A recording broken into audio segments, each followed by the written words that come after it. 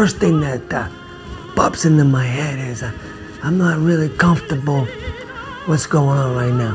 Because they're fishing very small stream, right? And over in Italy, right where I come from, my family come from, right? We have these ginus too, right? Usually there's a guy in the back and he's pulling us, and I got a hot chick in the front, I'm making out with her, right? You know what I'm talking about, right?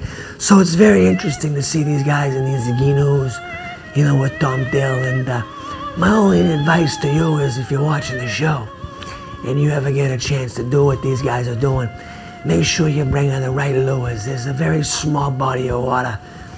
You don't want to get hung up in someone's neck and get caught around the jugular. It's not good, right? So the Codfather says, when you're fishing these small, what do you call them?